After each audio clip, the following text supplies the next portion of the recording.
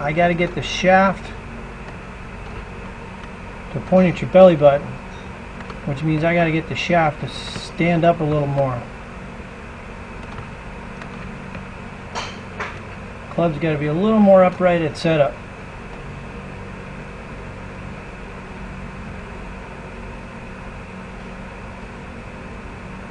So you're dropping the golf club, what we call inside or under the plane.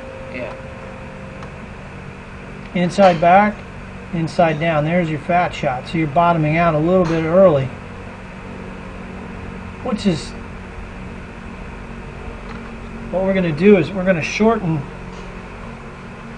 your swing. I'd like you to try to stop it here. Okay. The other thing we're going to do is not take it away inside. See how it goes inside a little too quick.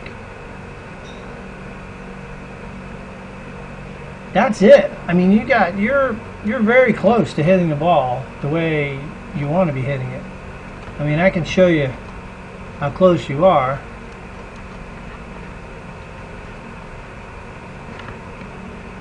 Zach Johnson, right on plane. See how much shorter the backswing is there. But his club comes underneath the plane.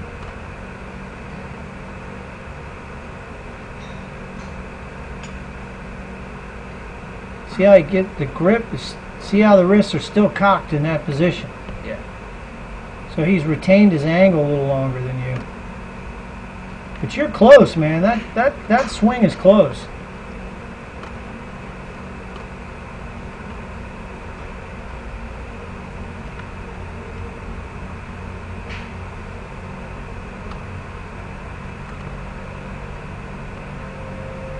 Club face looks better at the top.